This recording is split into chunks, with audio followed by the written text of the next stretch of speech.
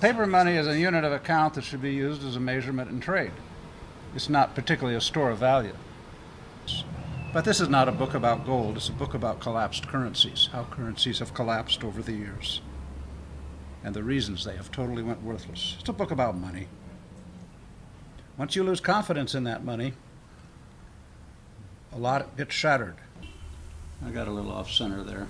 Do you think there will ever come a time when U.S. dollars are worthless? I don't care to even discuss that. That's not my subject. That's not my point of view.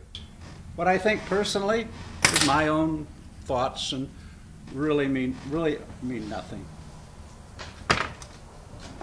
What would you say your message is in the book? Your core message? Know how your money got the way it got, and prepare yourself. It's your life. You're responsible for it. No one's going to take care of you. When I first opened the store, I'd get all these people coming into my store with accents, talking about the collapsed currencies. Now I have to get a new batch of notes here. I'll cut some more. We'll chop that and get the leader's head, too.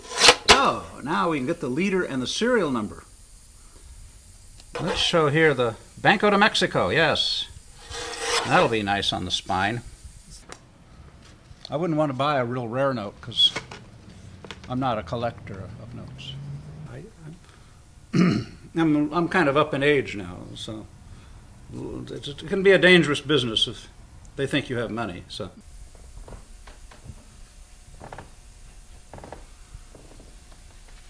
Gold's drying up in a lot of sources. Very hard to replace inventory. Very hard. Find it interesting.